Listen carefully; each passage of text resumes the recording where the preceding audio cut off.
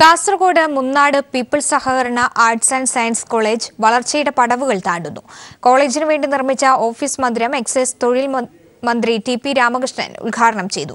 കേന്ദ്ര സർക്കാരിന്റെ സഹകരണ മേഖലയോടുള്ള സമീപനം ഈ രംഗത്ത് പ്രതിസന്ധി സൃഷ്ടിക്കുന്നതാണെന്ന് മന്ത്രി രാമകൃഷ്ണൻ പറഞ്ഞു.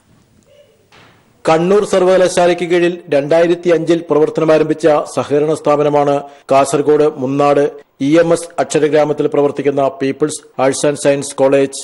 ഇപ്പോൾ സർവകലാശാലയിലെ മുൻനിര കോളേജുകളിലൊന്നാണിത്. മുൻ ഉദുമ MLA പി. രാഘവൻ നേതൃത്വം നൽകുന്ന കാസർഗോഡ് സഹകരണ എഡ്യൂക്കേഷണൽ സൊസൈറ്റിയുടെ സംരംഭമായ ഈ കോളേജിൽ ഇപ്പോൾ 1500-ലേറെ വിദ്യാർത്ഥികൾ പഠിക്കുന്നുണ്ട്. 15-ലേറെ ബിരുദാനന്തര കോഴ്സുകളും MBA കോഴ്സും ഇവിടെ നടത്തുന്നു.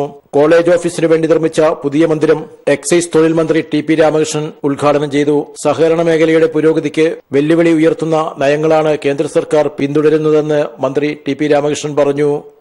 അഖിലേന്ത്യാ തലത്തിൽ കേന്ദ്ര ഗവൺമെന്റ് ഇപ്പോൾ സ്വീകരിച്ചു വരുന്ന ചില നയസമീപനങ്ങൾ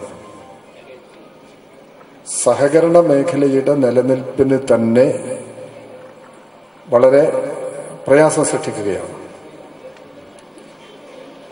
അത്തരം സ്ഥിതിവിശേഷത്തെ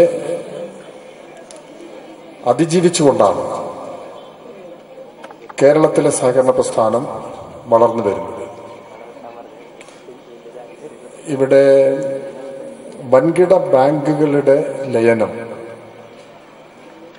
ഗവൺമെന്റ് നടപ്പിലാക്കി വരികയാണ്.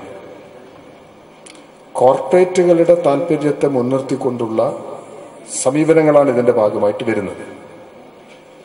അതിൽ നിന്നെല്ലാം വ്യത്യസ്തമായ ഒരു ബദൽ കേരള സമൂഹത്തിൽ ഉയർത്താനാണ് സഹകരണ മേഖലയെ കൂടി ഉപയോഗപ്പെടുത്തിക്കൊണ്ട് ഗവൺമെന്റ് ശ്രമിക്കുന്നത്. സഹകരണ രംഗത്ത് പ്രവർത്തിക്കുന്ന പീപ്പിൾസ് കോളേജ് ചുരുങ്ങിയ കാലം കൊണ്ട് നേടിയെടുത്ത വളർച്ച ശ്രദ്ധേയമാണെന്ന് മന്ത്രി ചൂണ്ടിക്കാട്ടി. Educational society president P. Raghavan അധ്യക്ഷനായിരുന്നു.